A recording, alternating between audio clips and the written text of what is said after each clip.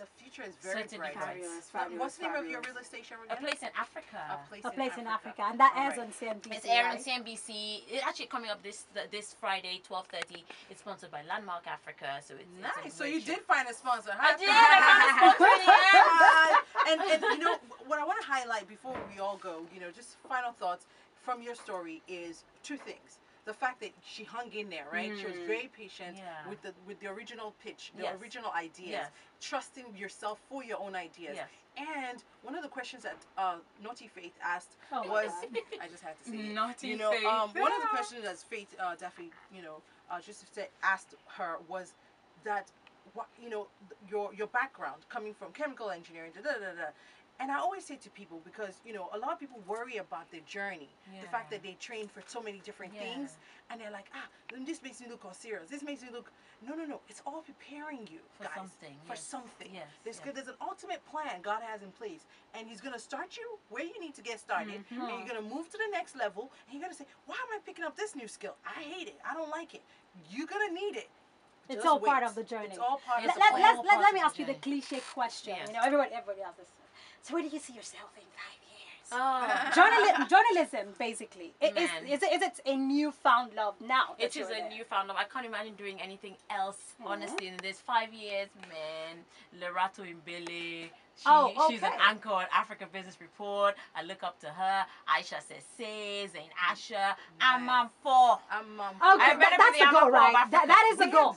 Okay, now, so you have somebody to contest for that with you. The Amam 4 slots. We had Zane Virgie here last All right, ladies, we have to wrap up. Our time is fast spent. Right now, the time is 8 minutes past the hour of 3, and Lagos Spotlights comes up at this time. But thank you so much. We've had so much fun. We've learned a lot in this. I got your name right. I think I'm the only person who actually got it right. Akinyelure. No, I got it. I said it better than you. Say it. Akinyelure. Even in BBC, none of them pronounce the name. It's Akinyelure. I'm in Nigerian. I'm pronouncing it properly. Try, Faith. Faith, yes. Faith, history track. From Ondo State. I'm a Yoruba woman. So pronounce it. Akinyelure. That's what I said. That's what I said. Akinyelure. Accent on it. All right, ladies. On social media. I'm out. All right, ladies. So we have to wrap up right now. So Faith history. I say follow me on social.